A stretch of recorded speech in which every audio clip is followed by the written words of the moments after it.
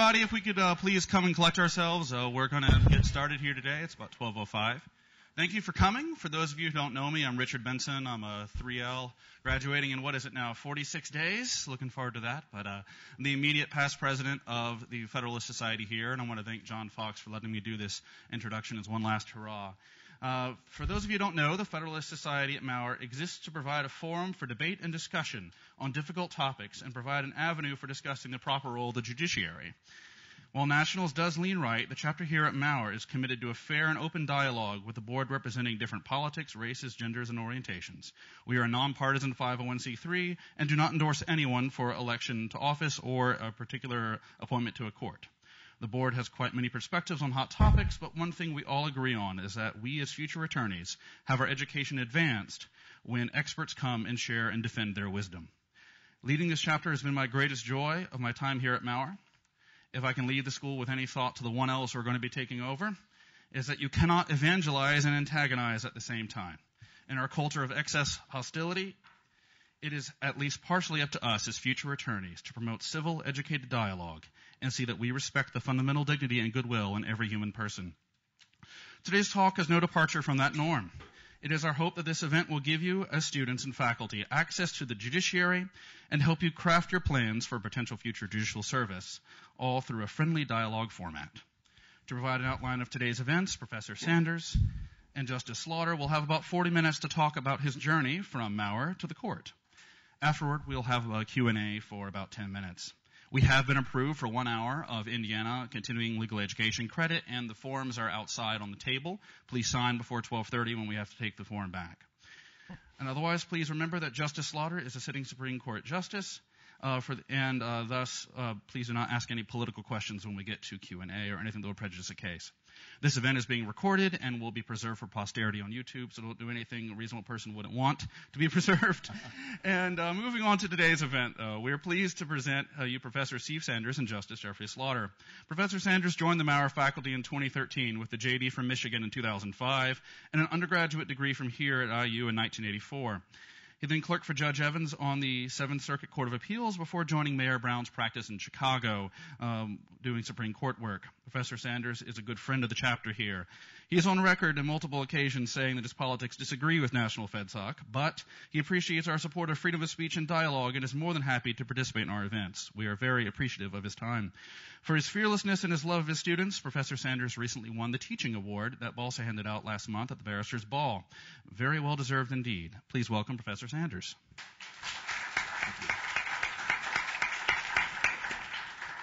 And now to our guest of honor. I won't go deep in detail in the biography because part of today's goal is to have him tell his story.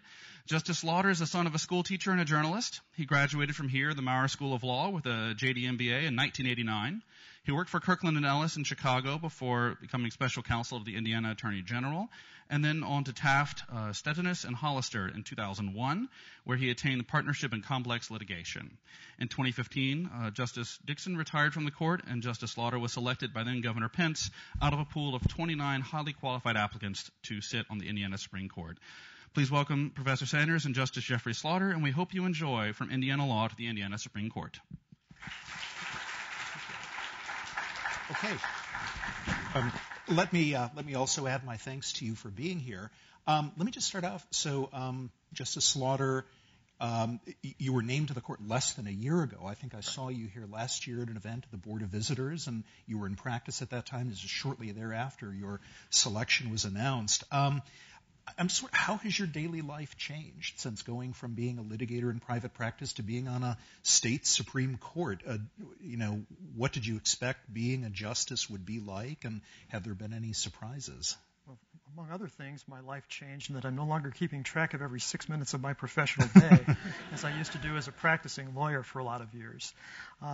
The work is very rich and rewarding. I had the privilege of spending a lot of time as a practicing lawyer, doing a lot of appellate work, litigating in our state appellate courts, including our state's highest court, including in the Seventh Circuit, but wasn't sure that I'd ever had the chance to sit on the other side of the bench, and it's been a real thrill, a real privilege. I love the appellate practice, as I know you do, Professor Sanders, and you're very good at it, and I hope we get a chance to see you in our court one day soon. But my life has changed a great deal. Among other things, I've learned from my colleagues that my jokes are funnier now that I'm a sitting judge than when I was a practicing lawyer. But the work is much of what I do today as a sitting judge is a lot of what I did as a practicing appellate lawyer, in that mine, unlike a lot of litigators, I wasn't a trial lawyer. You would call the malpractice carrier before you'd send me in to try a case, because that's just not what I did. But I did a lot of litigation, motions practice in trial courts, arguing appeals, writing appellate briefs, and that's really the nature of what I do now. I do a lot of researching and writing and thinking about what the issues that come before us, and it's enormously rewarding. I feel really privileged to be able to do it. And before we sort of talk about your biography and how you got here, for those who don't know, so Indiana is a state that appoints the governor appoints Supreme Court justices. You're not confirmed by the legislature, right? It's just a gubernatorial appointment based on a sort of merit selection or in theory, a group of candidates presented to the governor. But then the voters get a say because, correct me if I'm wrong, after 2 years you're subject to a retention vote, and then after that you're good for another 10 years until another retention vote. I'm just curious, so during this 2-year period, are you feeling particularly cautious or under scrutiny? Or the short answer is no. I'm doing the best I can with the cases that come before us, and my job as a sitting member of the court is to interpret the law as best I can given the statute that the legislature has written or the constitutional principles that apply.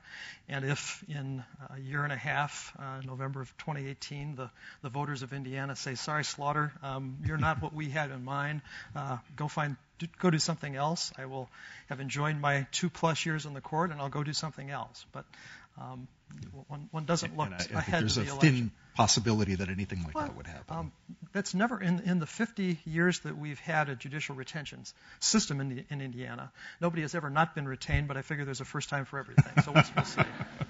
So why, back then it wasn't called the Maurer School of Law, it was the IU School of Law. You majored in economics here as an undergraduate, and then you did a joint MBA and JD, as I recall correctly. My MBA was in finance from what's now Kelly. It wasn't Kelly then either. So why the IU School of Law? What made you decide to stay here? You grew up in Crown Point, I should say. You're a Hoosier. I'm a native Hoosier. I grew up in Lake County, about 35 miles outside Chicago. Came to Bloomington. I loved my 4 years in Bloomington. I had looked at any number of other law schools and, wisely or not, decided to apply only here. Had I not gotten in, I might be selling shoes for a living or doing something else entirely. But I loved Bloomington. IU then and now is a very fine school. Had wonderful professors when I was here, and decided that I was going to stay in Bloomington for law school. Glad I did. Have no regrets. The cost of going to school back then was, I suspect, far less expensive than it is now, but you were all in as a law student here. Books, tuition, room board, beer money, you name it, for under $10,000. Wow. And, of course, the prospect of going even to a large firm and making 6 figures was unheard of, so there's been escalation on both sides of the equation. But it was a wonderful school, and I got a first-rate legal education here, and I've had any number of terrific professional opportunities since graduating. So I have nothing but great affection for the Maurer School of Law. So although the cost may have changed a little bit, one thing that maybe hasn't changed is that law students presumably, many sort of don't know what they'll end up doing or are thinking about various paths. When you were in law school, what did you imagine you wanted to do as a lawyer? What possibilities did you see? Did you always know you wanted to litigate? What went through your mind as a law student about where you wanted to be in 5, 10, 20 years? Well, I was, as Professor Sanders mentioned, I was in the joint degree program with the business school. I got my MBA in finance and was on a track at the law school to do transactional work, M&A work.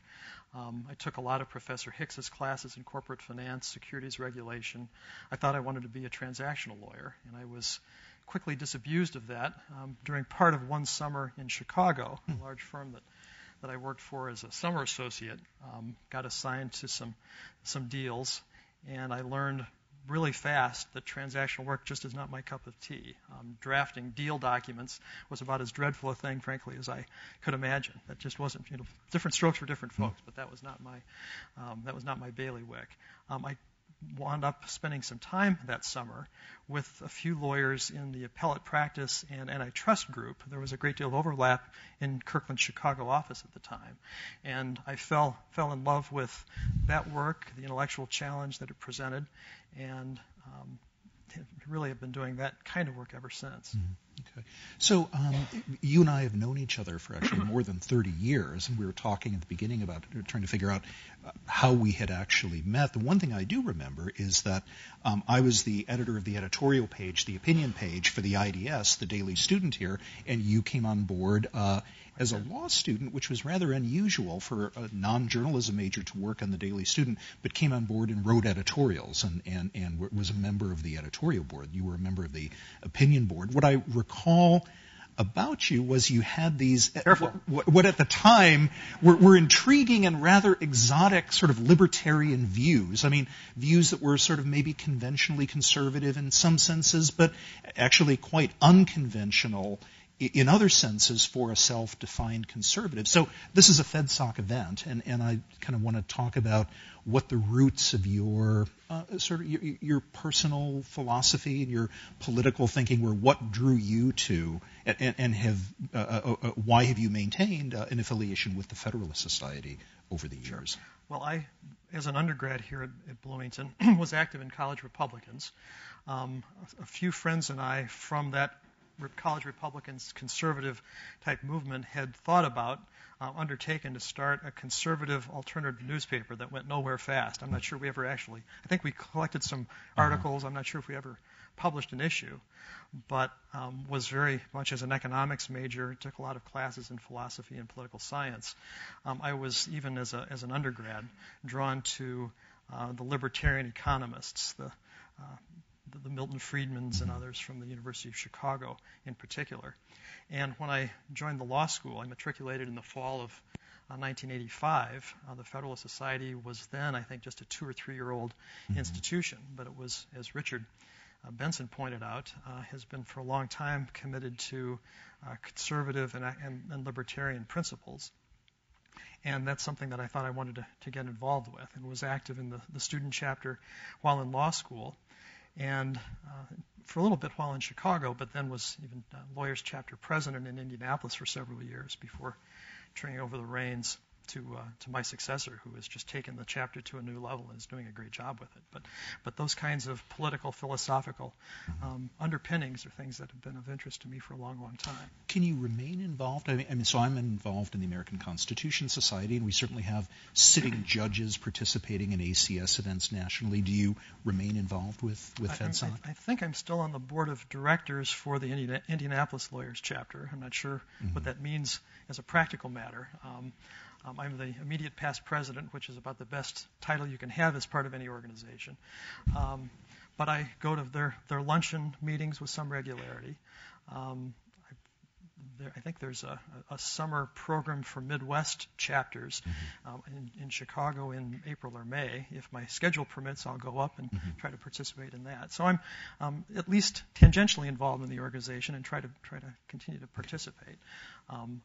I've not yet encountered any professional conflict that prevents me from doing a particular matter. So after law school, but before entering practice, you clerked for a federal district judge, Alan Sharp, in the Northern District of Indiana. And we should all count ourselves lucky in our careers to find important mentors who help us or who inspire us, who provide a role model. I know that Judge Sharp was an important mentor to you. What was that experience like? What did you learn from that experience as just out of law school clerking for a federal judge? It was a wonderful experience, and if any of you think you might be interested in clerking, I strongly encourage you to go through the process, whether it's a federal judicial clerkship, whether it's a clerkship on our court or a state intermediate appellate court, any chance to see how the sausage is made in the judicial system from the other side of the bench, I think you'll find to be an enormously rewarding opportunity.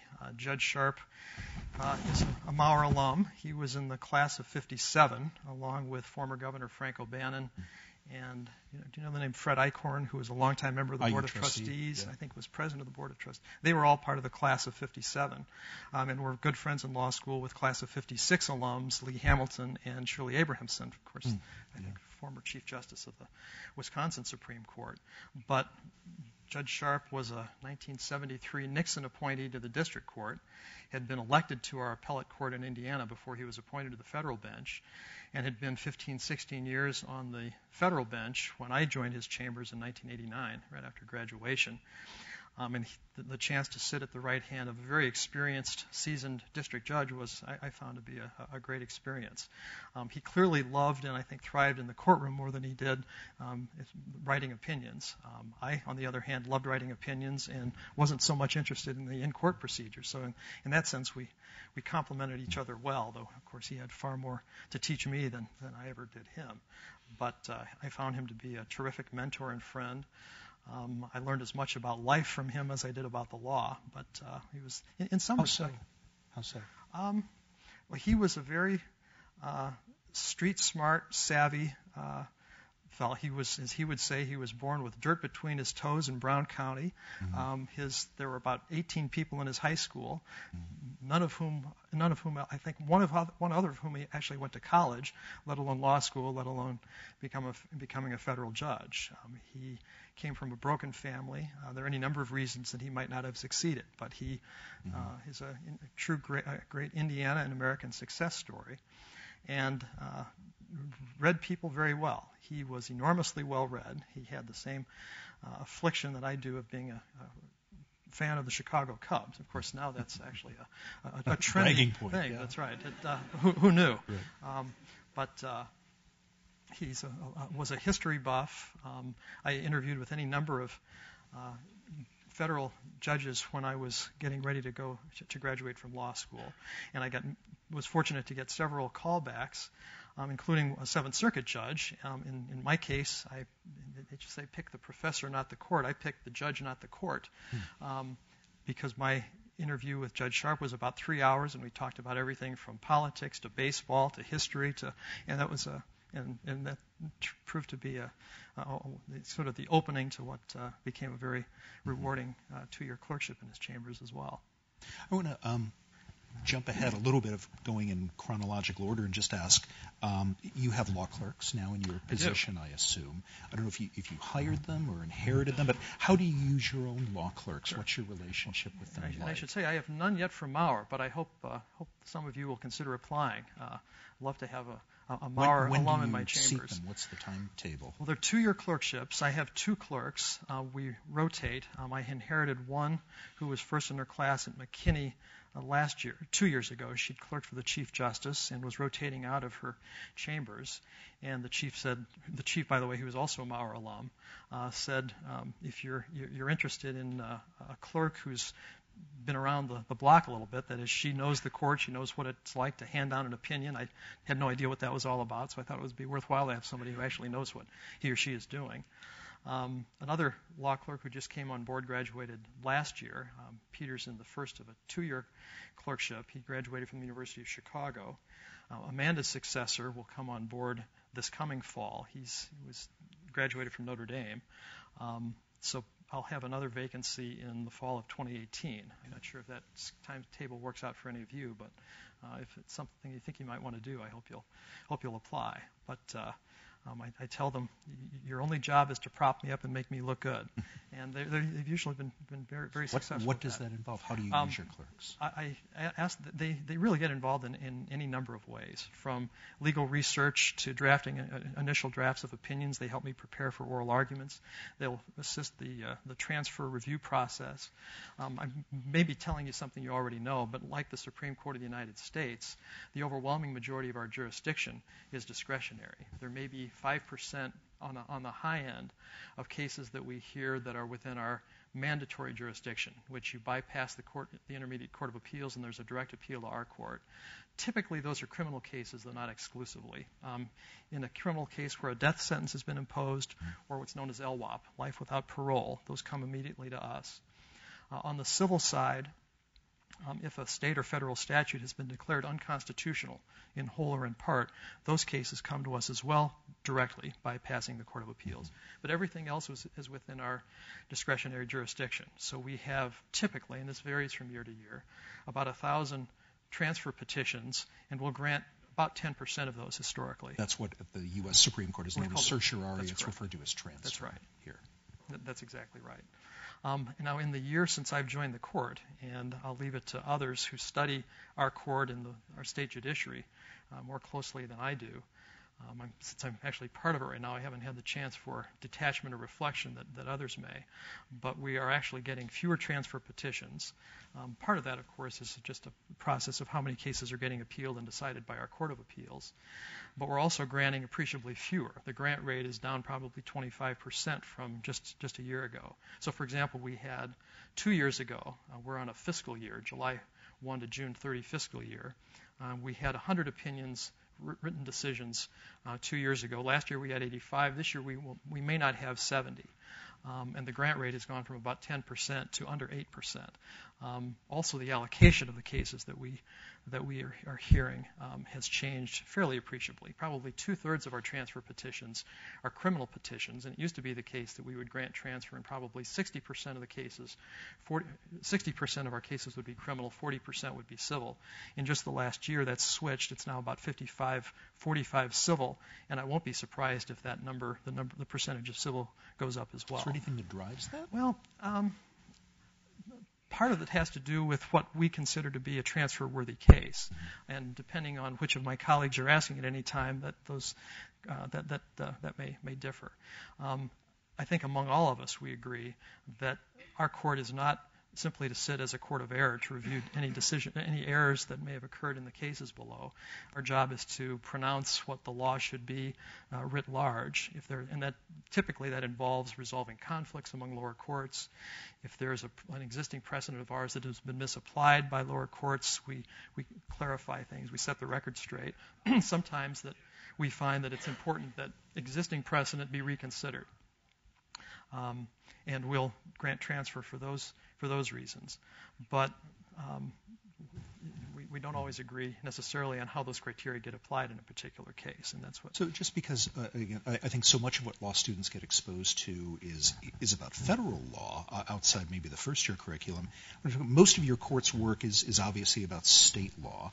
What are some of the specific issues you've been involved with in deciding since joining the court? I think you've authored 2 opinions that I at least saw in Westlaw. I think I'm up to 4 or 5, plus a couple of dissents. Okay, all right.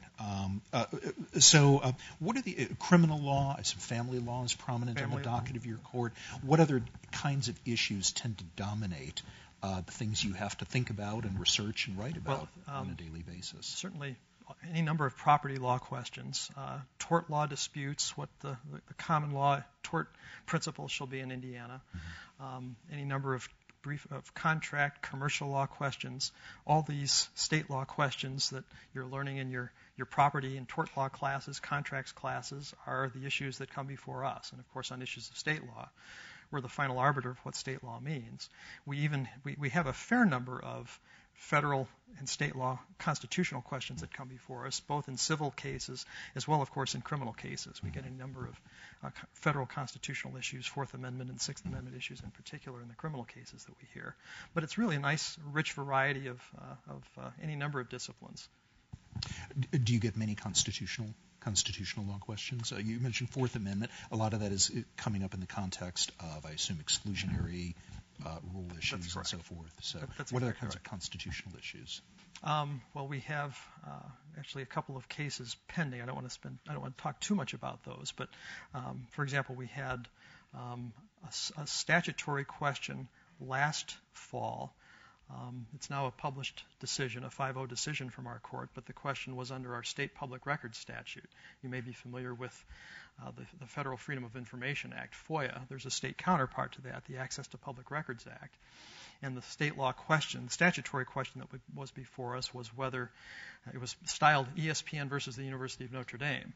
And the question was whether Notre Dame, as although a private Catholic institution because its Board of Trustees had voted to give police power authority to its university police department, arrest powers and so on. Whether that, as a matter of state statutory law, made either Notre Dame writ large or at least its police department a public agency subject to a public records request, because ESPN was doing a story on any number of college athletes who'd been arrested for any number of kinds of charges. In the process of litigating the state law question, any number of federal constitutional issues were raised as well, including some First Amendment Establishment Clause issues and free exercise, because it's a religious Catholic institution. Okay. I want to sort of go back and talk about your time in private practice, building up to sort of, was it difficult to transition from being an advocate to now being a neutral decision maker? How does your frame of mind have to differ? But first, what did your years in private practice, many students here may spend time in small, medium, large law firms. What were the pros? What were the cons? What did you enjoy about being a big firm litigator for much of your career? What did you not enjoy as much? Well, you mentioned billing your time out every 6 minutes. And first, that's largely in jest, because billable hours, as you well know, are the lifeblood of a law firm. So in both former firms, if you didn't bill your time, you didn't get paid. And I don't care if you're the most junior associate or the most senior partner. That's how it worked. I loved my time in private practice, both at Kirkland and locally in Indianapolis with Taft. Certainly some of the benefits of being involved in a large firm are deep-pocketed clients that have often very interesting, sophisticated legal questions that are brought to bear. I hate to say money is no object, because money is always an object, but particularly in important bet the company litigation, you throw whatever resources are needed to address a legal problem, whether the client is prosecuting a claim or is defending a claim that could turn out to be bet the company. But part of the attraction of a large firm that I found was that it had the resources to afford somebody who had kind of a niche practice that I did. As I mentioned earlier, I'm not a trial lawyer. I did a lot of thinking and noodling with colleagues, sometimes strategic thinking with colleagues or clients about how to advance the ball. Often it involved particular pieces of litigation, but sometimes it just involved business strategy and how to accomplish the big picture goal despite what might be some short-term obstacles. And not a lot of smaller firms could justify the expense of having somebody with my kind of oddball practice area on the payroll. But when you have a large firm and those kinds of resources, you have necessarily a broad toolbox to bring to bear to clients that have any number of needs, whether it's a local dispute involving local issues, state, federal issues, and of course now with the global marketplace in which we all do business, international norms that are often involve highly sophisticated questions. What's the downside of a large firm? You work hard when you're at a large firm. Some firms have a reputation that's deserved for being a sweatshop. That goes with the territory. There's also greater bureaucracy associated with larger firms.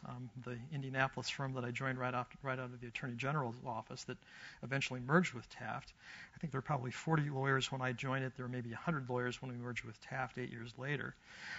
We were on the lax end of the bureaucratic scale. Taft, on the other hand, I mean, no disrespect when I say this is just the nature of the beast. Taft was probably more bureaucratic than other firms their size. So we went from a fairly lax environment to a fairly bureaucratic environment with a lot of rules and committees, and this is the way we do things. And that can be that can be kind of a stifling environment, but it's a small detail. I enjoyed enormously my time both at Taft and Kirkland. You described how sort of fairly early on you discovered that transactional practice was not your thing, but that appellate litigation, writing briefs, thinking about legal issues, making legal arguments was. What advice do you have for students about sort of reflecting on their own strengths and weaknesses and comfort levels? I mean, is there a relationship there between sort of knowing yourself and almost your own personality and what area of practice makes sense for you to think about as a lawyer? If you're more attuned to your own interests and aptitudes than I was, I wish you well, because it took me to actually do any number of things that I found out this just isn't for me before I really found my niche. And it turned out my niche is what my father, who is far wiser than I, suspected I would wind up doing, which is really being a professional writer, whether as a journalist or an academic or as a sitting judge. As Richard mentioned in his introduction, my father was a newspaper man, and I loved, as a very young boy, came to appreciate the crafting a sentence and then a paragraph and putting together an argument. Different strokes for different folks. I had a number of colleagues who would just say, "Slaughter, I don't know how you do that for a living." I would be bored to tears with writing. They're trial lawyers or do something else. They're deal makers who are on the phone all day. That's what makes the world go round. But I learned fairly young that that's what I would enjoy doing, though it didn't occur to me as I was getting out of law school that that's what I would want to do. But sure enough, I wound up gravitating to fulfill something that I really had a great deal of passion for. And that remains to this day. You also spend some time, as many lawyers do, in government service. You work for the Indiana Attorney General's office in between stints at firms. What did you do in the AG's office? Well, my position there was special counsel to the Attorney General. It was largely legal policy. I was a litigator, did a lot of legal policy questions. I tended to be involved in cases that were legally and or politically significant to the Attorney General, to the state of Indiana.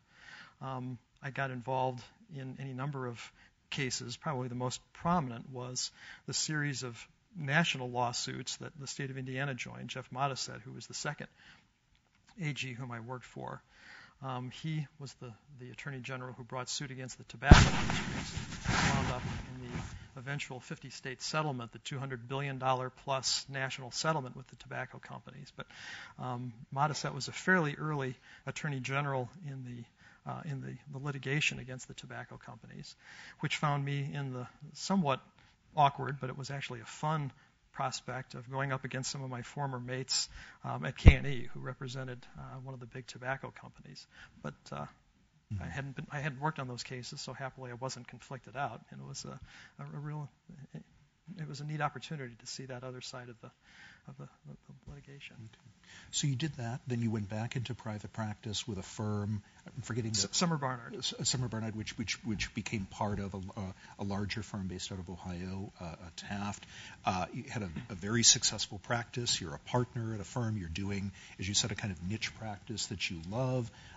What made you decide to apply for the Indiana Supreme Court? What is that process like before you get to the interview with the governor? Well, in Indiana, as Professor Sanders mentioned, we have a judicial nominating commission. And if I may just back up briefly, this is the third selection process we have in Indiana for choosing judges. In the 1816 Constitution for which we just celebrated the bicentennial, we had what was then what was effectively a federal model: nomination by the governor, by the executive, confirmation by the Senate. Under the 1851 Constitution, reflecting a little belatedly the Jacksonian era, we went to direct election of our statewide judges. Judge Sharper, whom I clerked, was elected in 1968 to the appellate court because, just like members of the executive and legislative branches, the judicial branch also was directly elected by the people.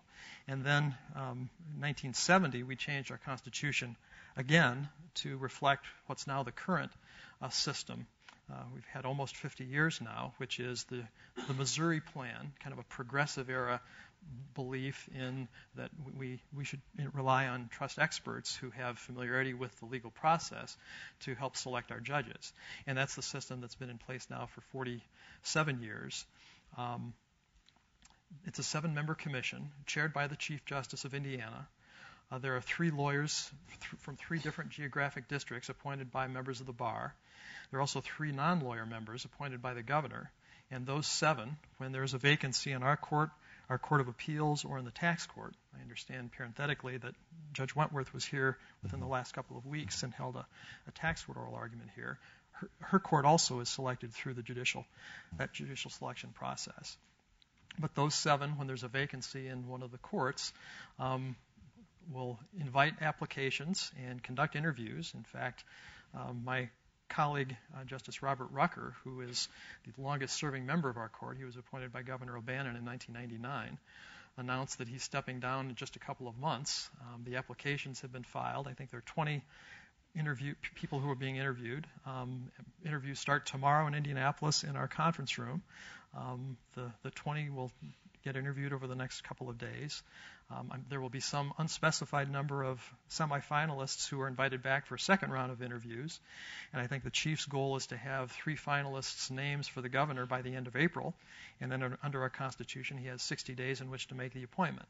Now, there's a never previously invoked provision, and you'll understand why, that if the governor doesn't make that choice within 60 days, the Chief Justice gets to pick. Well, as you might imagine, no governor has ever passed up the chance to make that appointment, but in theory, that fallback position exists. So what motivated you to give this a shot? Well, even from my time in law school, I thought that it would be a neat opportunity to serve as an appellate judge. I should tell you that when I applied this time, I came this close to not applying. I had applied twice previously, unsuccessfully, and most recently in 2012 when I applied unsuccessfully. I was a finalist along with a judge from Tippecanoe County, Loretta Rush, who was Maurer class of '83. Governor Daniels wound up choosing now Chief Justice Rush to our court. And although I was a finalist and came close but no cigar, my practice had really taken off since then, and I was enjoying what I was doing. I was making more money than I had ever made before, not really looking to make a change.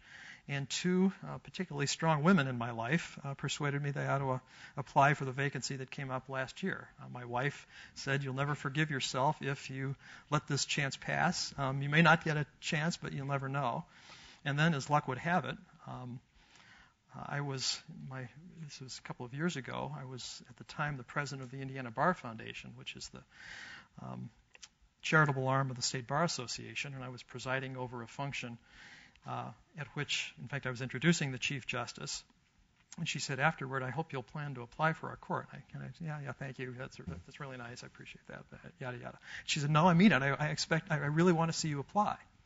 And I thought, well, for 2 reasons, I probably ought to follow through with that. One, she's the Chief Justice of Indiana, and I appear in her court with some regularity. And secondly, she, by virtue of her position, is the chair of the Judicial Nominating Commission. Well, I'll give it a whirl. And you never know how life is going to turn out sometimes. But I applied, and I made it through the first round. I actually made it through the second round, and then... So this is a 7-on-1 interview, basically? It is. So what did they ask you about? What did you talk about? Any number of things, from why do you root for IU football to what's your judicial philosophy to hypotheticals. If you were in this kind of a situation, how would you respond as a judge? Is it important to you to get it right or to follow precedent? If those 2 things might part company. It was really, and the first round interviews probably were more conversational and chatty than the second round, which got really appreciably more difficult and asked for a lot of doctrinal, philosophical questions about the role of the court, the role of the judiciary in the constitutional scheme. Did you feel, so this is an appropriate conversation on the day that the Gorsuch hearings begin for the U.S. Supreme Court. Did you ever feel like you were being asked to sort of decide how you would rule on a specific question? And did that give you pause? Were there times you had to say, I really don't think it's appropriate for me to answer that because it's kind of getting ahead of things? Of the probably 50 or 60 questions that I got asked over those multiple interviews, I can recall one question from a lawyer member who asked about a particular provision of our state constitution and how I thought it ought to be interpreted. And my response was, well, the long-standing precedent of our Supreme Court has been this is what this provision means. I've not studied it closely enough to know whether that's a correct interpretation, but I know that's what our Supreme Court has said for a long time. And to the extent that you want me to talk about particular application of that, I hope you'll understand I just can't go into the details. And that seemed to satisfy that member. But they'll rightly so, they'll press as much as they can to try to learn what makes you tick and what animates your worldview, your judicial philosophy. but I had the same kind of reciprocal obligation to avoid committing to a particular position in a case that might come before the court.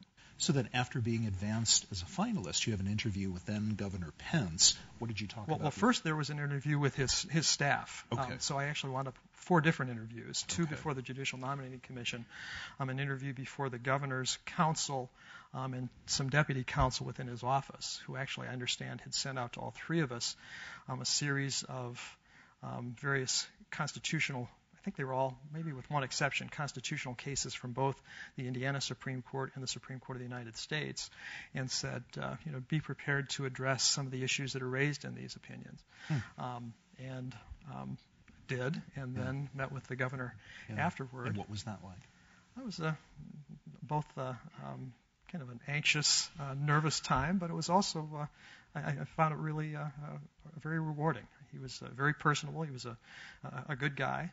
I had spent, I'm trying to remember, I guess it was in 2013, he and I and probably a dozen other people had spent some time at a Liberty Fund colloquium down in Brown County at the Story Inn on the 1816 and 1851 constitutions. We reminisced a little bit about what a rewarding experience that was. We talked about his judicial philosophy as well as my own. Were there particular cases that I thought were especially well done or troubling? Did I find, what was my judicial philosophy? Were there any sitting or former justices of the Supreme Court for whom I had a particular affinity or regard? It probably went 30, 40 minutes, and very, very personable. I want to just ask 2 last questions and then see if there are people in the audience who have questions. One, circling back to what I said earlier, what was it like to transition from being an advocate to now being a neutral? One thing I've noticed in a couple of your opinions I've read, you use sort of Roman numeral headings, point headings, which is old habits die hard. Which is a little unusual. It's like reading a legal brief in some ways rather than a judicial opinion. So what was it like transitioning in mindset from having to make an argument on behalf of one side, no matter how difficult or challenging, to being a neutral arbitrator now? It's a great question, and frankly, that's been the hardest part of the job transition. I've been out of law school not quite 30 years now, except for the first 2 years when I was clerking. All of that time, whether in private practice or for the Attorney General's office, has been as an advocate. And my job, of course, was to urge a particular result for a client. I knew in advance going in what outcome the client wanted, and my job as the lawyer was to strategize with colleagues and put together the best legal argument to advance the ball on behalf of the client. And now for the first time in my career, I'm trying to get it right, whatever that means in a particular case. And it's been a tough transition. You're very astute when you recognize that my judicial opinions read a lot like lawyers' briefs, and that I've got a lot of headings. It seems to me that no less as a lawyer than as a judge is it important to make sure the reader understands where I'm going, and try to make it a user-friendly, easily read judicial opinion. And I'm trying to stick to that script. Last question from me before we throw it open. Your court is a 5-member court, so yes. Unlike the U.S. Supreme Court, which is 9, or I think some state Supreme Courts are 7, it's a relatively small number of people. Just what are the relationships like among colleagues on your court? At the U.S. Supreme Court, we hear. I think it's still the case. They still don't use email. I mean, they still use messengers to take things from one office to another and so forth. How informal or formal are your relationships with your colleagues?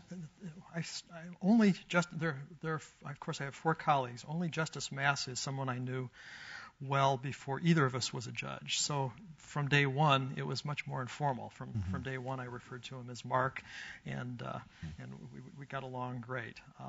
With my other colleagues, since I'd known them only as judges, and in the case of 3 of them, as members of the Supreme Court, they were always Justice so-and-so, and it took a while for me to get accustomed to calling the Chief Justice Loretta, or my 70-year-old colleague, Justice Robert Rucker, who's stepping down shortly, to call him Bob or Robert. But it took a little getting used to, but they've been wonderfully welcoming and kind to me, and it's a great atmosphere. It's a really good group.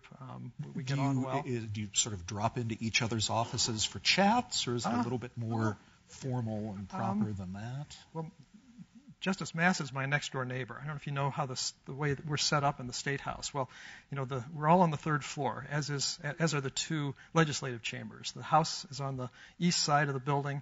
The Senate's on the west side. Our courtroom is on the far north side of the building. So Rucker and Rush and David are on the north side of the building, north of the legislative chambers, and only Massa and I are south. Okay. So he's my next-door neighbor, and particularly during baseball season, he's a big. He grew up in Milwaukee. He's a big Brewers fan, so we would spend as much time. I shouldn't say this. Talking baseball is talking about the court's business. But there's a great deal of camaraderie among us, and we'll chat. Just stop by and visit to talk about an opinion, or did you see that the news of the day, or let's go to lunch. And Justice Massa was another Daily Student alum, that's although exactly you didn't right. overlap. He was a sports writer at the paper. Okay, so let's see what questions people have for you. Yes.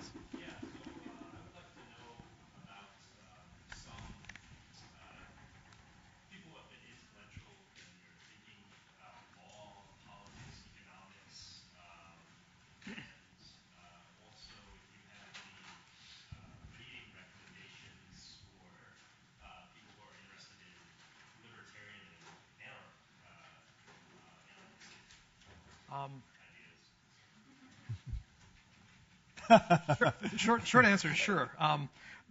As an undergraduate in economics, the Milton Friedmans, the Friedrich Hayeks, the classic Hayek work, Road to Serfdom, was absolutely had a huge influence on me as a young man. Friedman's Capitalism and Freedom, his 1962 book. He later in the 1970s or 80s had Free to Choose, after which a PBS series was later written. A lot of the Swiss, the Austrian economists were big influences. On the legal side, Posner, Richard Epstein, Posner for his law and economics, Richard Epstein for his libertarian view of how the Constitution ought to be interpreted. Certainly Scalia, Bork and his Tempting of America text. Those are classics from the outset, and I think remain so today. You'd also asked about role models, I think, or influential. Did that capture it as well? Okay. All right. Other questions? In the corner there. Thank you. As you've mentioned, it's now your job to say what the law is for the state of Indiana, and I'm just curious what you think of your role in developing Indiana's constitutional law, either in parallel with or independently from the federal Constitution, and kind of more generally, how much do you look to other courts and other precedents to kind of say where Indiana should move? That's a great question, because state constitutional law is kind of an underdeveloped field of study in many law schools, isn't it? So I think that's a great question. It certainly was in our court as well until probably the late 80s to early 90s, and beginning with Chief Justice Randy Shepard, who was probably the longest-serving Chief Justice on our court. There began to be a departure from what had been traditionally adhering and interpreting our own state constitutional provisions according to the federal counterpart. We have, for example, under Article 1, Section 23 of our state constitution, our Equal Privileges and Immunities Clause. For years, that had been interpreted essentially the same way as the Federal Equal Protection Clause until 1994, and Justice Dixon's opinion for our court conspicuously and notably put us on a different path, so that we now have a very different jurisprudence under our equal privileges and immunities than under the federal Constitution. I certainly believe, and I think it's true of most, if not all, of my colleagues, that the Indiana Constitution should be read on its own, based on the text, history, structure of our own Constitution, to the extent there's overlap. In fact, just one point on that. Our Fourth Amendment counterpart in Indiana reads verbatim to the federal Constitution, the Fourth Amendment protection against probable cause shall not issue. The Fourth Amendment jurisprudence has been interpreted very differently. And beginning in the Litchfield case from our court, we have construed our state constitutional provision very different than the federal counterpart, even though the provisions are identical. I don't know if you could generalize, but in the criminal procedure, the Fourth Amendment area, the equal privileges and immunities, would you say has Indiana moved in a direction that is more protective of individual liberties than the federal Constitution, or less? Generally more protective, so more protective. Though not uniformly so. But yes, as a general rule, it has been more protective. Okay. Yeah. Oh. You had mentioned that one of the questions that you were asked on the 7-panel interview was, do you think it is more important to follow a precedent or to get it right? I was just curious what your answer was. What was my answer? I don't remember my answer. I'm told I gave a good answer, but I'm sorry I don't remember the specifics. But if I'm answering your question today, it would be the unhelpful lawyerly response is it depends. I certainly believe in getting it right, but the role of precedent in our system is also highly important. And the extent to which there have been expectations that have been built around a constitutional interpretation, even if we might think it's wrong today, if there have been too many expectations, commercial interests and otherwise that have built up around that interpretation, I'm less likely to think that it's important to deviate from that precedent and follow what I think might have been the original meaning. Just as one aside, if I may, this has been a few years ago now, but I have taken a course through the Federalist Society that Justice Scalia used to teach every other year at a Ritz-Carlton resort in the Rocky Mountains, a couple hours west of Denver, on separation of powers. And when he was presented with some of these hypothetical type questions, it was clear that to me from his response that, for example, he believed that he wasn't sure that the incorporation doctrine made much sense, the idea of applying to the states through the 14th Amendment's Due Process Clause all the provisions of the Bill of Rights. But at the same time, he said, that ship has sailed. Now, Brother Clarence, referring to Justice Thomas, might well go back to that view, but he said, I'm not about to revisit some of those things, even though I'm not sure it makes the best sense as a matter of constitutional history. There are any number of those doctrines in which I say that ship has sailed. Would I have been deciding that as a first matter? Perhaps not, but I'm not about to settle or to unsettle years or sometimes generations of precedent just because I think it may have been decided incorrectly way back when. You mentioned that you have dissented in some cases. Have you kind of developed a philosophy of when something is how common are dissents in your court? Again, it's a small court. I would think they're not terribly common. It's not as divided and political as the U.S. Supreme Correct. Court. So what triggered for you the urge to say, nope, I just see this a different way and I'm going to dissent? We have probably unanimity, I think it's the last numbers I saw, 83% of the time. So 5 out of 6 cases are unanimous 5-0 decisions from our court. The 2 cases in which I dissented were, I think it's true, both of them were statutory cases. And I wanted to lay a marker in one case because I thought it was important for the bar and the lower courts that were going to be deciding some of these questions to know that Slaughter's worldview when it comes to interpreting a statute is even if the legislature may have enacted a silly statute, these are the words that they wrote and we're going to follow it. At least that was my view. Trying to remember what prompted my other dissent. If pressed, I might be able to think of it in a few minutes, but I'm drawing a blank on the second one. I should also say that 2 early dissents might also reflect the fact that I was a brand new justice at the time and need to learn to keep my powder dry going forward, that you don't just, every time you disagree with a colleague, shoot off a dissent. One learns as one spends time on a collegial court, and I'm still learning. Other questions? As there seems to maybe be a little bit more turnover on this bench than, say, the U.S. Supreme Court or other federal judges, at least from your anecdotes, I was curious for yourself or for your colleagues, is this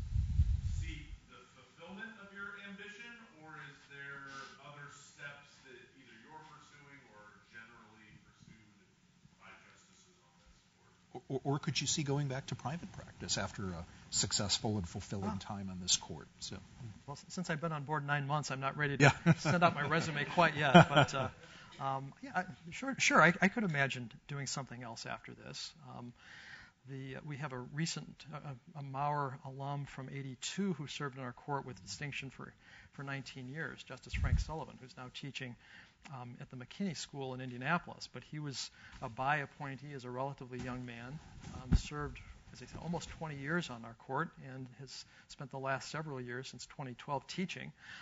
Is he going to do something after his teaching gig? I don't know, but I have a lot of interests, and though I enjoy my current job, I don't want to foreclose the prospect that I might do something else down the road. Just to address the point that you touched on, there really is not a lot of turnover on our court. In fact, with Justice Robert Rucker's appointment in 1999 by Governor O'Bannon, there went then a series of the longest period in our state's history, 11 years, when there was no turnover on our court.